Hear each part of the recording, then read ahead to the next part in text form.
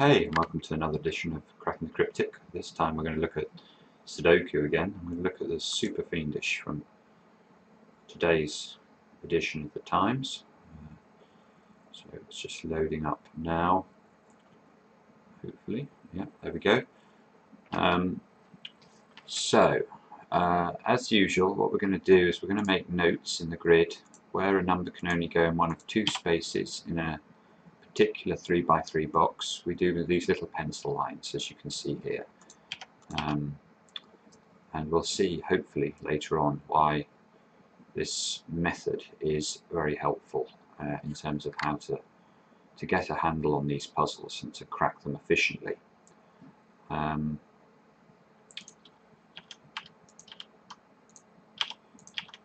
what I'll do at the start is to make some of these pencil marks where I'm seeing that there's an opportunity to do so. Okay, so there's our first interesting set of pencil marks. You can see now I've locked a 1 and an 8 into two cells in this 3x3 box. So nothing else can now go in the bottom line here, and I need to use this fact immediately.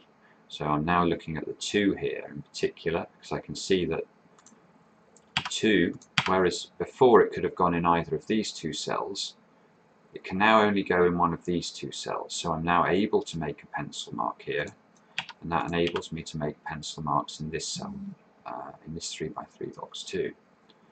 Let's carry on, see what else we can see.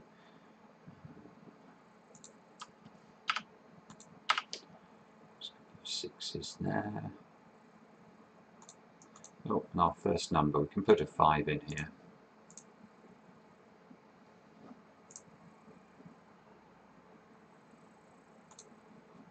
Sevens in down here.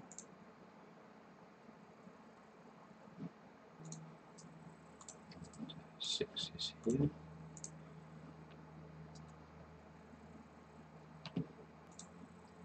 And you can also note in this central line here, we need to place a 1, 2 and a 3 in this central line. It already has 6 numbers in it, so it's a good place to just check whether or not any of these 3 cells I'm highlighting here are restricted.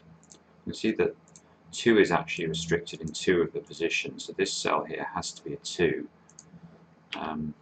which allows us to immediately fill this 2 down in the bottom, this bottom 3x3 box. So we know this cell is a 1 or a 3 and this cell is a 1 or a 3, but remember these pencil marks that we're making here don't allow me to actually write those in, because we'd be sort of using the pencil marks for 2 different types of marking there, and I don't recommend that. That's the way to madness, basically. It's very hard to keep track of which pencil marks mean which things.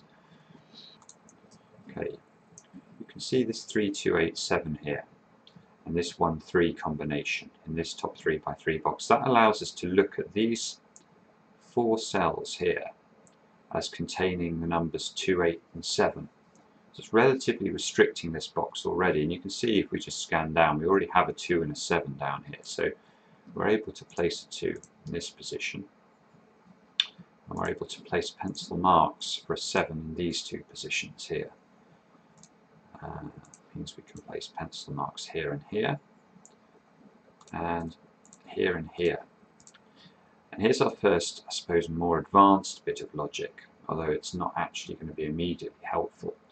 But you can see here that we have 2 7s in rows 8 and 9 in this position, and 2 7s in rows 8 and 9 in this position. Now, it should be pretty clear that whichever way round these 7s go, there'll either be a 7 here and here, or there'll be a 7 here and here. So there definitely won't be a 7 in this position here, or in either of these positions either, but there definitely cannot be a 7 here. If there was a 7 here, there would be 2 7s in row 9, which is impossible. So we know that the 7 in row 7 is going in one of these 3 positions. Now often you'd then scan up and find 7s up here that you could then use to either write in a big number or certainly make a pencil mark. We can't do that on this occasion, but definitely look out for these sorts of patterns when you're using this sort of pencil mark technique, because these come up all the time and they're incredibly useful for making progress. You can see there's a 4 coming down here and a 4 coming across here, so I'm actually now able to put a 4 in one of these two positions, and again this is going to be extremely helpful. So now all of a sudden I've got a 2 and a 4 and a 2 and a 4, therefore this cannot be a 7 anymore, this has to be a 7, this has to be a 7. Let's remove the 7 from here. 4, 4, this has to be a 4.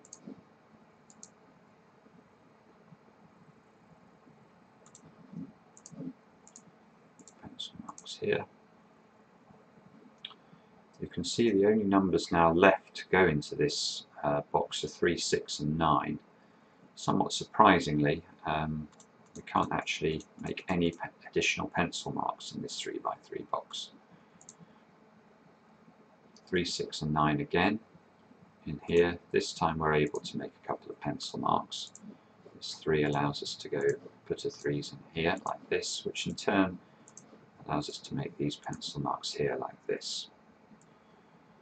And now the puzzle reaches the tipping point once we notice that this 3x3 box here and this 3 and 9 here. So scanning down, you can see I'm able to make pencil marks in these two positions here. So there's a 3 and a 9 in these positions. Now that has a number of consequences. Firstly, it allows me to conclude that this cell has to be a 7, because we still have to place a 7 in this 3x3 box, and this is now the only place it can go. So let's do that. We can put a 7 here. That allows us to make a couple of pencil marks.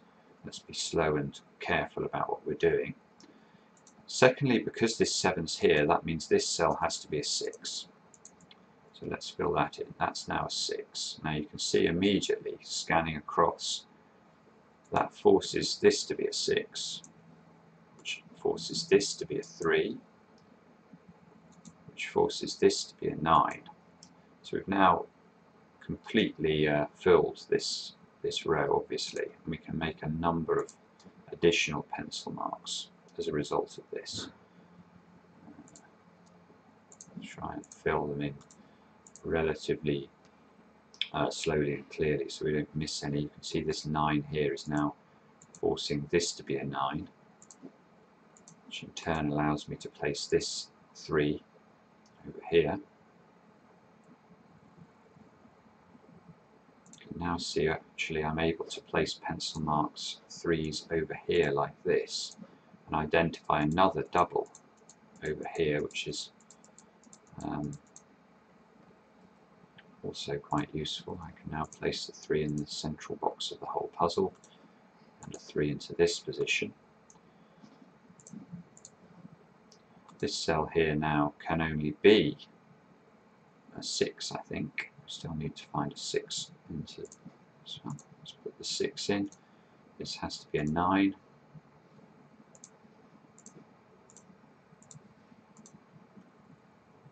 You can see these have to be 1 and 5 in some order. So let's put those pencil marks in. And this 3 is checking this 3 here, so this has to be a 3.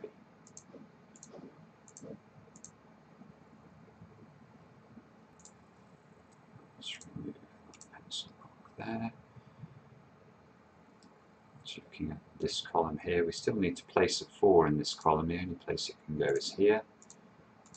Forces the 2 to be in the top position. Means the central box is now filled basically. Here. So it has to be an 8. And you can see that I think the puzzle is solved now. There's not going to be any other clever steps. Once you get to this sort of position in one of these puzzles, the rest of it tends to fall apart fairly quickly. This has to be a 5 now, this has to be a 1. This is to place 1s over here.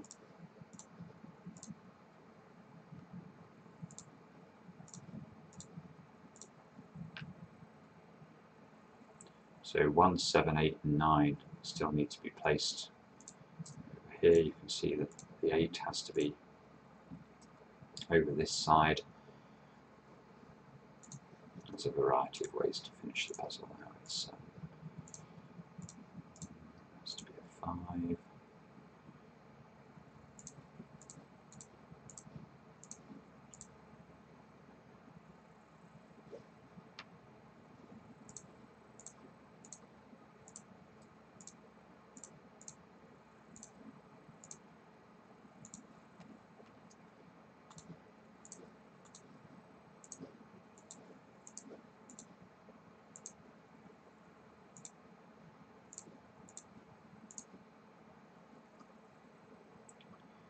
So we need to place 4, 7 and 9 into cells. See, there's only one way to do that now because we have so much information in the grid already, and we need to place a 7 and a 9 into these two cells, and that's going to resolve all of the remaining questions about where things go. And that's how you do one of these super fiendish puzzles. So a quick run through today. I did it fairly slowly at the start to show how the pencil marks build up, but we'll do more of these videos over the next few weeks, and I hope they're helpful to your own solving of these puzzles.